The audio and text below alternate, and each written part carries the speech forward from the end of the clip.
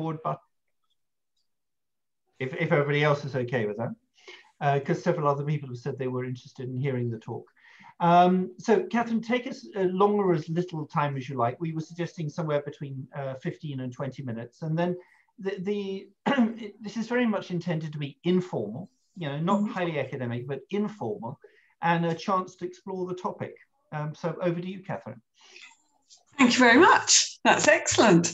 Right, now I'm just going to share my screen. I probably need to let you do that. If you yes. Yep, go ahead.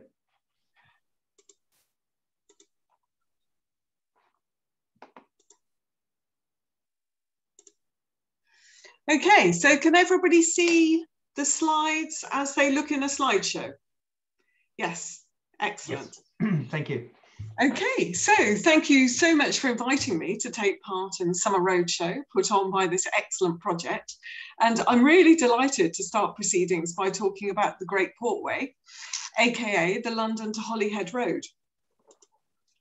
So the reason I work on this road is that I came across the case in connection with the research that I do on political conflict in early modern Warwickshire, specifically on the feud between the Dudley Earls of Warwick and Leicester and the Catholic gentleman Edward Arden of Park Hall, Lord of the Manor of Curdworth and owner of a really substantial estate in North Warwickshire, which is the basis of a book that I've written with Glyn Parry that came out last year. Called Shakespeare Before Shakespeare, Stratford upon Avon, Warwickshire and the Elizabethan State. So for full details of how I'm interpreting the case, they're in the book. But right now we're going to concentrate on the road. So as my research progressed, it seemed to me that the crux of the case I'm going to talk about was about control of the road, essential as it was to north-south traffic between Wales, the Midlands, the North East and London, and particularly important because of the stone bridge across the Tame, seen here on Ogilvy's map of the London to Holyhead Road. And of course, we've now got that browsable on the wonderful new resource that we have. Absolutely fantastic to have. Now, if we look at this triangle here, so I'm using a modern map for this bit, as you can see, the Dudleys were very busy in the 1570s acquiring land in this area that would give them control of routes north and south via both Watling Street, so which I'm sure you know we have there, and via the London to Holyhead Road, so approximately here. And we're looking at, our issue is just here, just above Water Orton. Now this makes strategic sense because you needed to control both if you didn't want a hostile force trying to scoot down one while you were trying to fend the other. So you needed to defend further up. So I think that's what's going on here. And this is my map of the area, which is slightly easier to see with all of the modern roads removed. And I think this was also connected with access to Kenilworth, which was being used by the Dudleys in the 1570s and 80s as an armoury. Now, not everybody would say they were using it as an armoury, but I'm definitely saying they were using it as an armoury as well as a residence. And certainly there was a skirmish at Curdworth Bridge in the early part of the Civil War between forces moving munitions from Tamworth to Kenilworth. So it's not an outlandish thesis. So here we can see Curdworth on one side of the road, Dunton on the other. There's the River Tame, there's Coventry, and there's Kenilworth. So that's the political context, okay? Right, so now to the road. So it's one of the oldest in Britain and it's got sections that incorporate Roman roads, about which I know very little, it has to be said, and which can still be traced in roads in existence. So here we can see part of a modern map showing the Holyhead Road as it comes out of Coventry. And we also have a description from one of the contemporary documents. So we see here that he notes it's called the Portway leading from Lichfield to Coventry. So essentially we're looking at a road of outstanding historical, cultural, economic and geographical significance. And we're also looking at a road that was very well used and very well known. So although this divisive dispute was rooted in the politics of the Elizabethan regime, the documents connected to the various legal cases and inquiries give us an extraordinary amount of knowledge and information about the road, including maintenance, traffic, as well as local knowledge, as we can see here in the notes prepared for Edward Arden's adversary in this case, the Warwickshire gentleman, Ralph Rugeley. So, okay. Now, we have here that he notes that Dunton and Curdworth were severed, so divided by a highway called the Portway. Now, in 1578, Ralph Rugeley, who was Arden's neighbour to the east, alleged that a group of Arden's tenants, led by a man called Sebastian Lydiat, had trespassed on land belonging to Rugeley's manor of Dunton and cut down trees growing there. Later documents tell us that a case concerning the land had come before Arden's Manor Court in either 1576 or 1577, and that Sebastian Lydiat was foreman of a jury that found for Arden.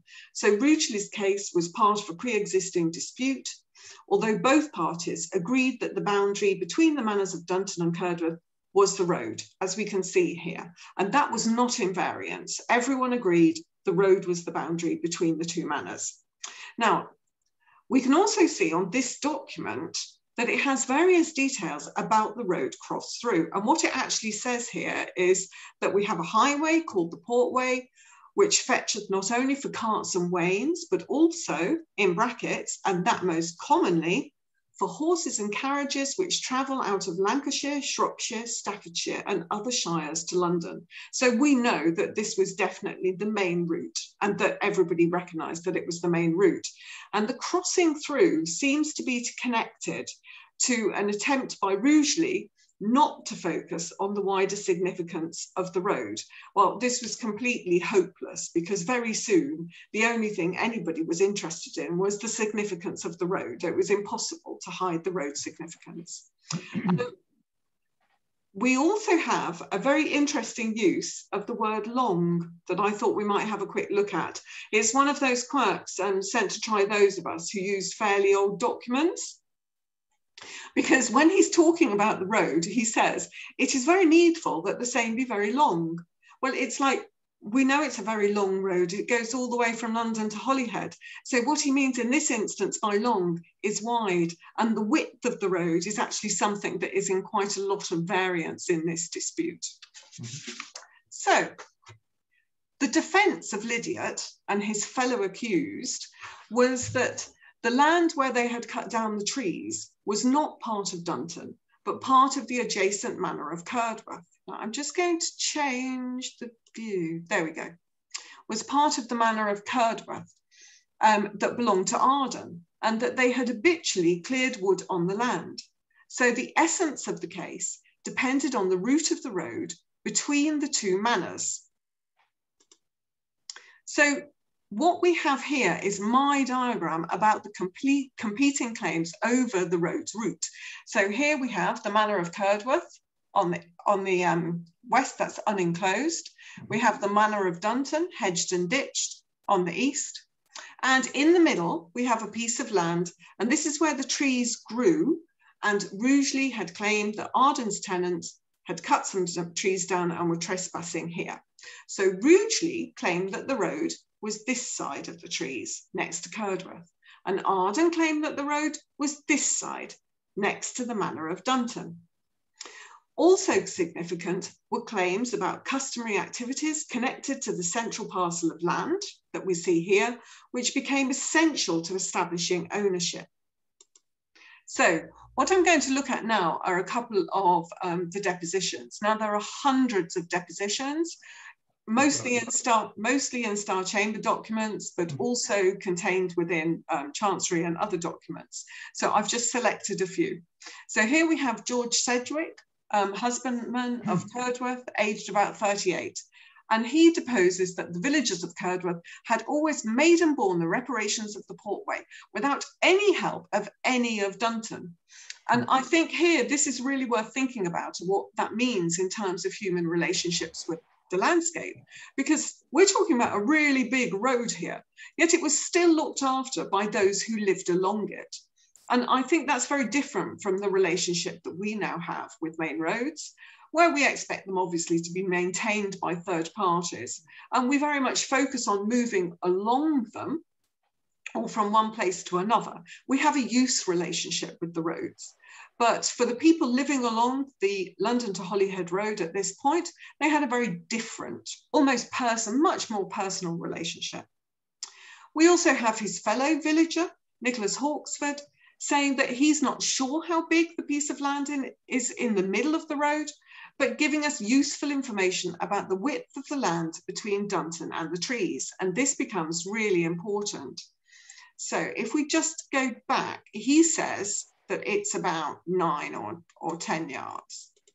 So he is claiming that the land from the trees to Dunton is about 9 or 10 yards, which is big enough for 2 carts. So this is an issue.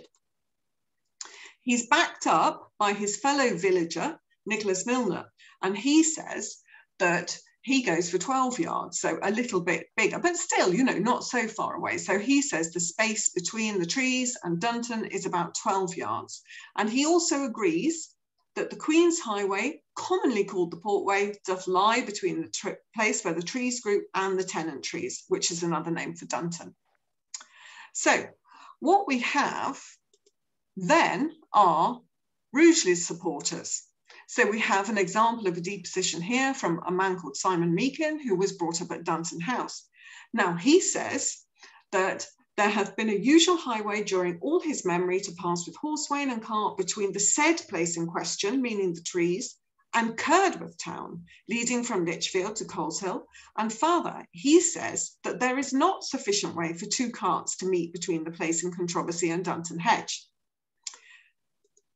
Now, his claim is backed up by William Butler of Alton, who was minor gentry, and he also put forward a claim echoed by some of the other deponents who supported Rugeley, who now claimed the road went both sides of the trees, but that the Curdworth side had been made narrower, potentially forcing traffic to use the route next to Dunton Hedge. So it's possible that there was an attempt to either reclaim land or reroute the traffic.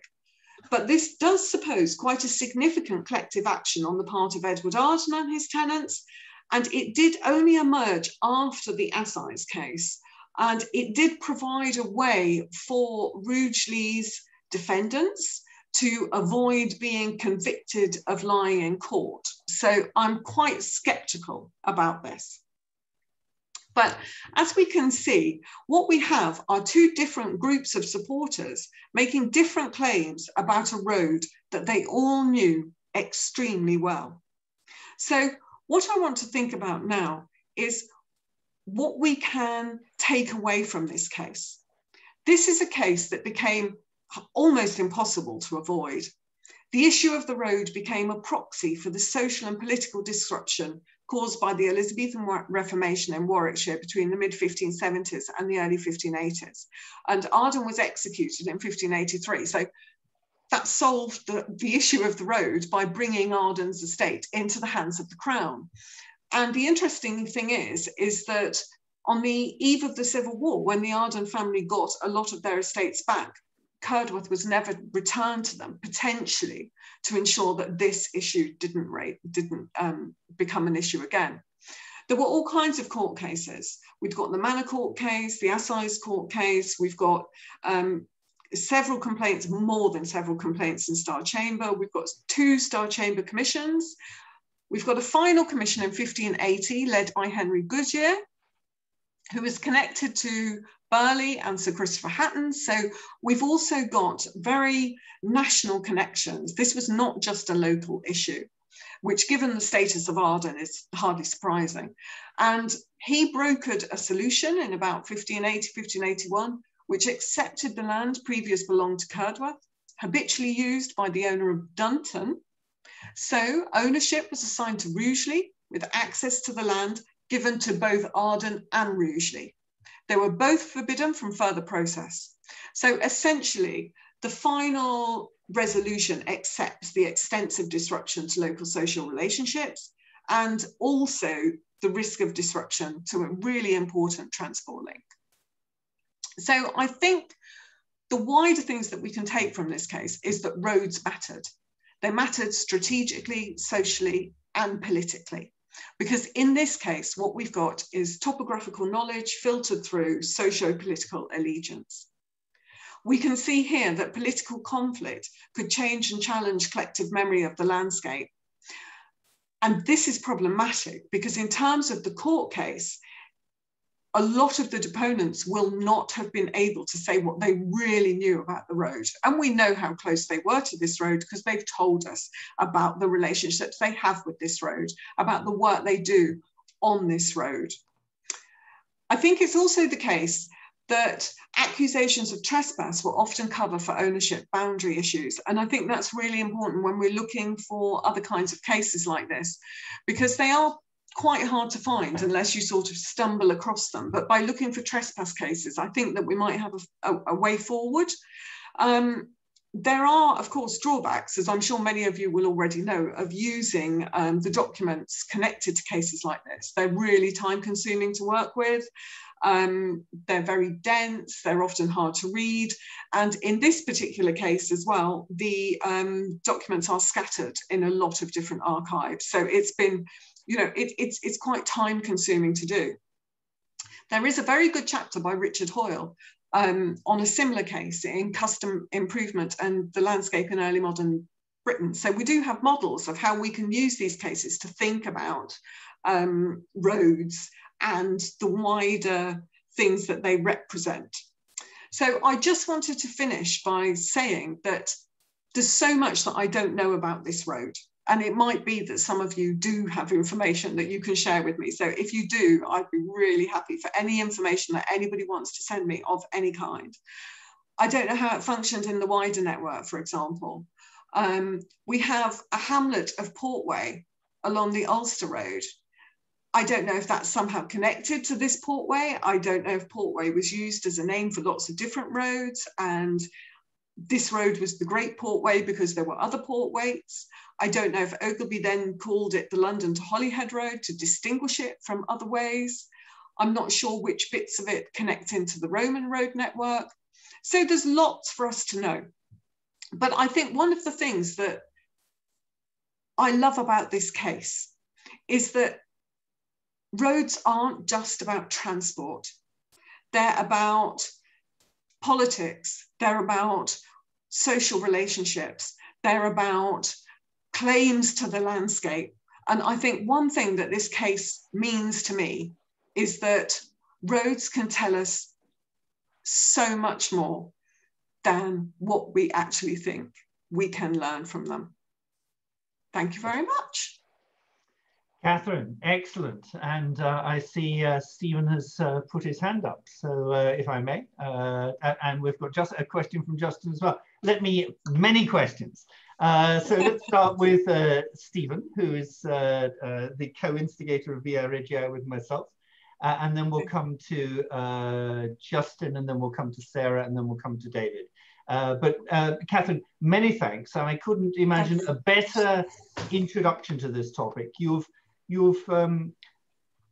bedded road, you've made them very concrete. I mean, we're talking about a road from 500 years ago, and what you've highlighted is there's a hell of a lot of data out there, a lot of it in court cases, some of it which can be gleaned nationally, a lot of it which has to be looked at locally. And certainly when I finally get round to my own question, I'll be interested in talking about some of the sources. But in the meantime, let me thank you and hand over to Stephen for his question.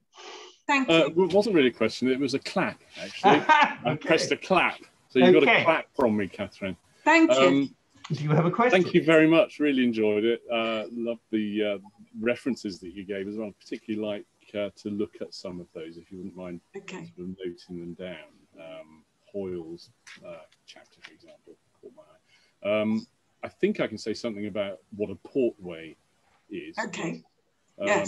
I think it goes back to the legal definition of rights of way, which were, I think, in Edward I's time set down as being routes between market towns, and market towns were otherwise known as port towns. Even inland, a port was a market. So any road between market towns was I believe, a Portway. Brilliant. Thank you very much. That's really, and can I just say as well, is that I know it's when on these kind of like Zoom meetings and chats, if anybody just has a comment or wants to tell me something, then please do. Sometimes it's so hard to think of questions in these situations. So please, anything that anybody wants to share, I'd love to hear it. But thank you, that's great. I would just say that this idea about a Portway being any route between Margate and Towns, it's not a generally accepted idea, but that sort of speaks to this idea that people don't really know much about roads before 1680. So, no. Yes, no, they don't. As Stephen, you've said to me several times, people basically make the statement, well, the roads weren't very good, were they? And they kind of leave it at that. And so I do feel that everything that we can add to the knowledge of 16th and 17th century roads, both in a very practical, physical sense and in a broader cultural sense, is a win. Justin, were you clapping, or were you clapping and had a question as well? I was actually clapping. Excellent. Well deserved. I did have a question in mind that I think actually Stephen might have partially answered. So the kind of equivalent cases that I've looked at have been from within London in the 15th century. So the context is quite different, but it always strikes me in those kind of situations that there's so much stress on every time a road is referred to of making explicit, is it a VA Regia, is it King's Highway, or what other status? Unless I slightly missed it, it seemed like Portway was almost being used instead of that sort of status in some of the instances it was being mentioned. So is there still that emphasis on its legal status, or does Portway become almost a replacement for describing it in terms of its legal status? That's really interesting. I really, really don't know. In these documents, the other thing is as well that it is called the Queen's Highway too. So there is an absolute acknowledgement that it is the Queen's Highway. And that's why there's no argument between Arden and Rugeley about whether it's the boundary. They all accept that. But you know, the issue of naming is really interesting, and I don't know anything about it, but that's another whole topic in itself, the issue of naming and how we came to have all these different names and what they signify. So really, really interesting topic. Yeah, even quite within London, some quite major, well, what are now quite major roads within the city have maybe 3 or 4 different names over the course of one century when you start looking at these kind of documents, property deeds and things and abutments. So there's huge potential there. Yeah. Can I chip in and just say it's a good idea to have a look at Cathryn Bullen's blog piece on our website about the origin of the word road, because it probably didn't mean a road until around 1650 or so. Okay. Sarah, I see we have a young member joining us as well on the call. Did you have a question, or were you again applauding the speaker? I was tapping as well. It was really interesting, Cathryn. Thank you. So Hello. I was really, now the phone's ringing. I was really struck by what you were saying about how invested the kind of local communities are in this road, which is, something you expect to find at a really local level, but not necessarily alongside a main road. That was really interesting. Yes, it is. It is. It's very. It's an amazing set of different connections. Yes, right from. And that's the very interesting thing about the court case as well, because the court case, so the way that I've written about it in the book is that the court case is one of those ways of exploring vertical social relationships, because essentially everybody's involved from the kind of from the poorest villagers in Curdworth and Dunton to people like Lord Burleigh, who I'm pretty sure appoints Henry Goodyear to sort out some kind of solution, because this is going on for years and years and years. This draws in everybody from every walk of life, and I think that's one of the most interesting things about it. It's really, it's fascinating how you can explore everything through this one case. Cathryn, if I may chip in there, you've clearly looked at a very wide range of evidence. In some of the legal evidence, do you have evidence from people who were users of the road as opposed to people who were attesting to the maintenance of the road? So do you have people who were driving wains or wagons, etc.? So do you have some sense of the type of traffic that was going down that road and what people were saying about the condition of the road? I do. Sorry, I just had a fly on my screen there. If I start waving my hands, it's not, I'm not doing anything. Okay, so basically, yes, nearly all of the deponents are also road users. Okay. And a lot of them talk about what they did on the road. And so we have a huge amount of activities that they've done on the road. I've got them driving different kinds of livestock. I've got them on wheeled vehicles. I've got gentry who are using the road on professional business. I've got someone who used to work for the Bishop of Coventry and Lichfield and used the road to travel between Lichfield and London. So there's loads of information. It's one of those crazy things. I mean, I could have given examples from the definitions for, like, you know, hours. But so do you actually have enough data to do a sort of semi-statistical analysis of the road traffic?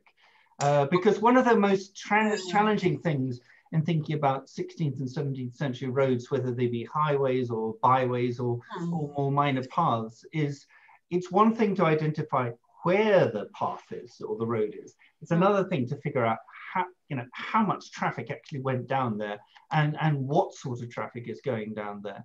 So it's fascinating that in your particular case, you really do have a lot of use cases of users of the road of that particular point. Yes, it's my understanding. I mean, I could actually, the funny thing is, this is why having these conversations with all of us together are so interesting, because actually I didn't think about that before. I haven't approached the depositions. Well, I mean, the first thing to ask would be, can we separate out how much four-wheel vehicle traffic there is versus two-wheel vehicle traffic? What the name of the vehicle is? Is it a cart? Is it a carriage? Or is it a wagon? I mean, this language is very important when it comes to some of the proclamations in both the 16th and 17th century regarding restriction of traffic on the roads. But it sounds like you've got a hell of a lot of data. So I think potentially the data is there, but it would require going through a lot of require going through a lot of the depositions again. But I think the information is there, but possibly because the court case lasts because the various court cases, because they last so long, I think they would offer a good snapshot, but they wouldn't be good enough to offer anything like, say, weekly or monthly usage. Sure, of course. But I do believe that the road was used all of the time. Well, I think that's, if I may say so, and I'm sort of speaking for our team, and just looking at the screen, Joe and Justin and Stephen and David and James and myself, we're all part of the VI Regii volunteer team. I think we'll be very keen to follow up with you on this. We're just beginning to dip into some of the Star Chamber cases. I think that there might be a lot to learn from that. Yes. I think at the very least that would be, probably quite straightforward to pull together is a list of the different kinds of things that are done on the road, the different kinds of activities, plus the different kinds of vehicles.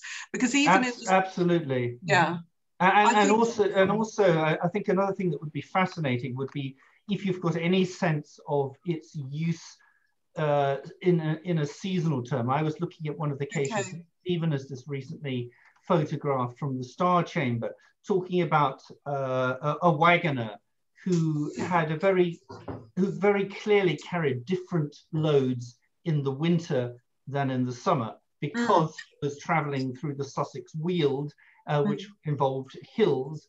And basically in the winter, it was a hell of a lot harder and you needed more horsepower to get the carts up the hills. I'm presuming, but perhaps incorrectly, that this is relatively flat terrain. I don't know what sort of soil type you're talking about. It is quite flat terrain. It is, I'm not sure about the soil type. It's quite easy for anybody who lives in the Midlands. I used to spend quite a lot of time on Sundays driving up and down what seems to be the road as it is now, looking out the window. And the funny thing is that the stone bridge also seems to still be there, and is one of those old stone bridges that's got traffic lights on, so you have to wait on either side, because now it's too narrow, but it is still 2 lane. Anyway, so I forgot where I was going with that, actually, about about driving around on Sundays. So what was the... We were talking about what sort of data you had and the potential we had to maybe quantify some of it. Anyway, let me not dominate this. David, I think you were clapping. David Ellis Williams, you were clapping as well, but you may have a question. I was clapping, but I do have a few comments to offer. First of all, on the use of the term Portway, when I was just trying to work out where you were talking about, in preparation for this lecture, I was to look at which area was this. And I looked up the term Portway, and I used streetmap.co.uk, which is really good at street names. And there's lots of Portways all over the country. There are streets called the Portway or Portway Avenue or something. And I suspect that it's not a modern name. They are being after something older than that. So it seems that England has lots of Portways. It echoes what Stephen was saying about, well, possibly roads between market towns. The question I'm interested in is about what exactly was the route between London and Holyhead. Something I had a personal interest in recently. The unique answer. There are many different routes, and there were different at different times. And I expect even in the 15th, 16th century, like today, some people went, some people went. But if you today map and ignore the motor network, previous route from London to Holyhead, which across England is mostly following Watling Street, which you have. Yes. But that wasn't the way that Taft went when he improved the route in the 19th century. He turned left Wiedenbeck and went through Coventry, Meriden, Birmingham, and it really joins the road north of Sheffield just before Shrewsbury. We think is also more or less Ogilvy's route. Yes. So your route is deviating from that. You're going that way, and you're turning right to go north and rejoin Watling Street, aren't you? That's, yeah. I mean, I'm not suggesting that there is a right answer. People chose to go different ways. I mean, what was regarded as the road ahead yeah, was probably a very small minority of travellers. Probably most people on the road were not actually going away. They were actually Lichfield or somewhere else from onwards. David, let's pause it there. You're breaking up slightly on the line. Yes. Cathryn, your comments. Right, so we're talking about the route there, because I didn't catch all of it, but we're talking about the route of why the London to Holyhead Road deviates from Watling Street. Is that correct? Yes. Yes. I've thought about that a lot as well. It's really interesting. And I believe that the answer is probably quite simple, which is that it has to take in Coventry. But I think that there is also another answer, which is that there are there are older roads that actually meet in Meriden, and potentially they were all established as routes before we know.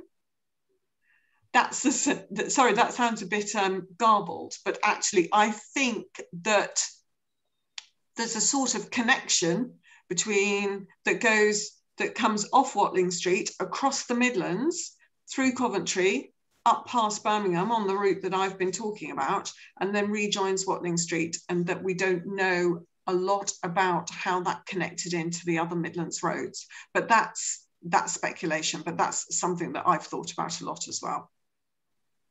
Thank you.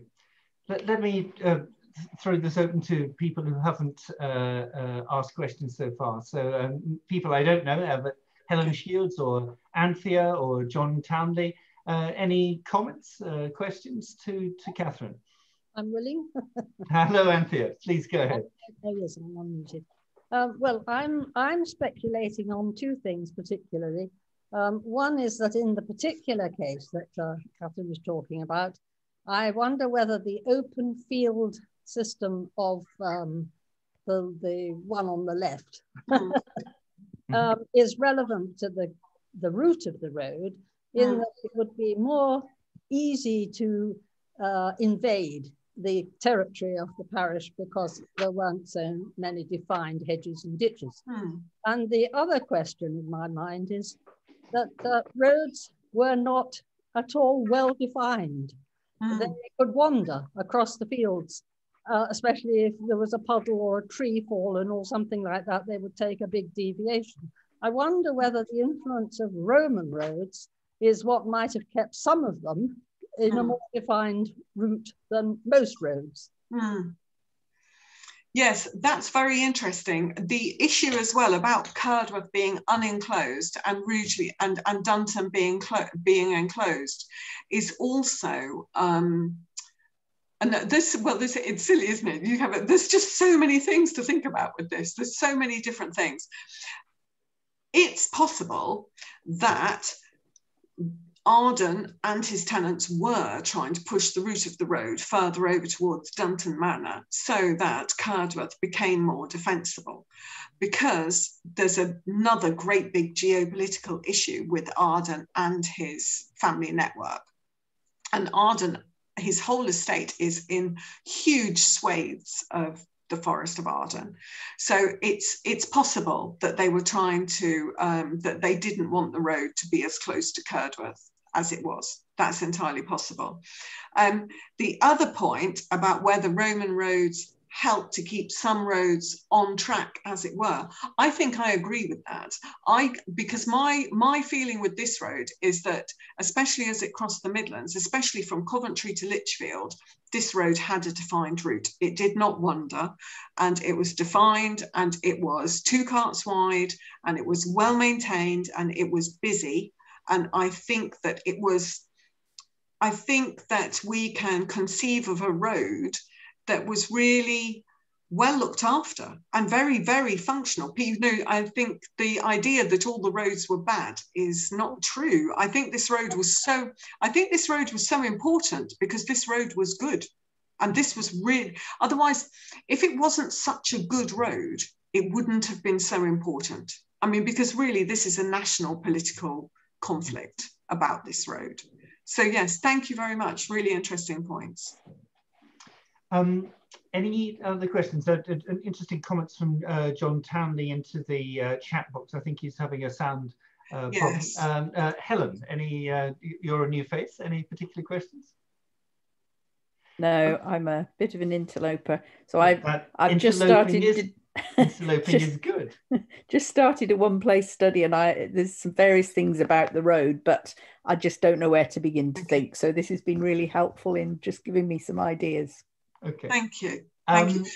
Stephen, sorry, go ahead, Cathryn. Yes. Can I just reply to John, who actually has put a question in the chat box? Yes. I haven't looked at references to roads in parish boundary perambulations, but I have got some very, very interesting surveys, which I was also going to talk about if you know, if they came up, and now they sort of have, which is I have got some surveys of various places in Warwickshire which give all kinds of information about lanes and other roads and back streets and that kind of thing, which might supplement the kind of thing that you find in and you say surveys. Are you talking here quarter session material, or are these specific surveyors' work?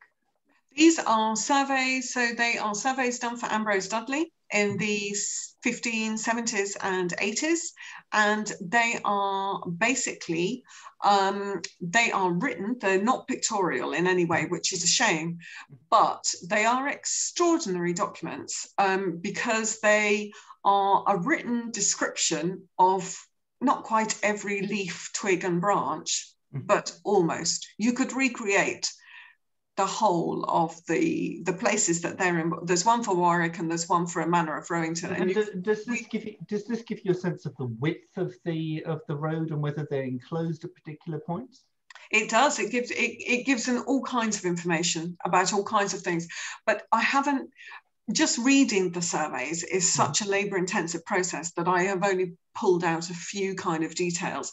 But I think that these written surveys are also something that could supplement all the other material that we have. That sounds fascinating. So those are manuscript documents which are in the Warwickshire County Archives, or? This is the thing, in what, you know, in Warwick, the famous kind of like, because there's a lot of sort of like, it's not really, so in Warwick in Warwickshire we have 3 record offices, because we've got the Birmingham City Archives, and we've got Warwick Record Office, and we've got the Shakespeare Birthplace Trust. So all of the archives are always kind of like in, so one of them's in Warwickshire Record Office and the other one's at the Shakespeare Birthplace Trust. Fascinating. So both wonderful places to work, I have to say. You know, it's no hardship, but it does mean that Warwickshire documents are scattered. Have you had a chance to image those already or not? I have had a chance to image some of them. I'd be happy to share some of the pictures. I mean, so that people could see the kind of, it would probably be better just to share a few pages so that people could see the kind of detail. You know, you'd need a month to read the whole thing. Well, if you'd be prepared to sort of email a few representative pages, I'd be very happy to share it to the group of people on this call. And I think I can say already that Stephen and I would be very keen to follow up with you on this, because that sounds a good way to get a deep dive into a particular county. We have been holding off going into the quarter session material because of COVID, but of course as COVID regulations now change, it's going to be easier to go into the archives, and we're keen to sort of sample various counties. Stephen, did you have a question or? I just wanted to share this map in case, because it's sort of relevant. It's William Smith's 1603 map of Warwickshire, and I've highlighted in red all the roads, including the ones around Curdworth here. Yes, there I can see it. Yeah, have you got a copy of that, Cathryn? No, I haven't got a copy of that. I'll bung that over because it puts that bit of road in a wider context there. Yes. Unfortunately, I couldn't find any other county maps that had roads on them around this area. There's none of the neighbouring counties seem to have them. Just Warwickshire. But it actually does show that the road network was relatively dense in Warwickshire. Yes. Yeah. Yes, it is. But most of my research is to resituate Warwickshire as, like, you know, the centre of the universe in the 16th century. So yes, it does have it. It really is a place of transit. It's not a place of. It's a place with a lot of movement and a lot of people moving around all the time. So it's a fascinating county too. But everybody says that about the county that they work on. So. Well, I think that's probably a good moment to bring this session to a close. Cathryn, I think it's been a very stimulating talk. As you said, you've sort of exposed that the roads are both physical and cultural. You've shown a very wide range of sources, and I think looking at that map at the end and then realizing that there are various manuscript sources which would enable the Via Regii team, perhaps working with you, to dig deeper into some of the issues about roads in Warwickshire in the 16th to 17th century. I think that's very exciting. So on behalf of everybody else on the call, I'd like to thank you, and hope very much you might stay involved with our project. Any last comments from people? Otherwise, applause. Thank you. Thank you. Thank you so very much, Cathryn. Thank you. It's been really lovely. Thank you very much indeed. Much appreciated, Cathryn. Okay. Goodbye. Bye, everybody. Bye. Thank you. Thank you. Thank you. Bye.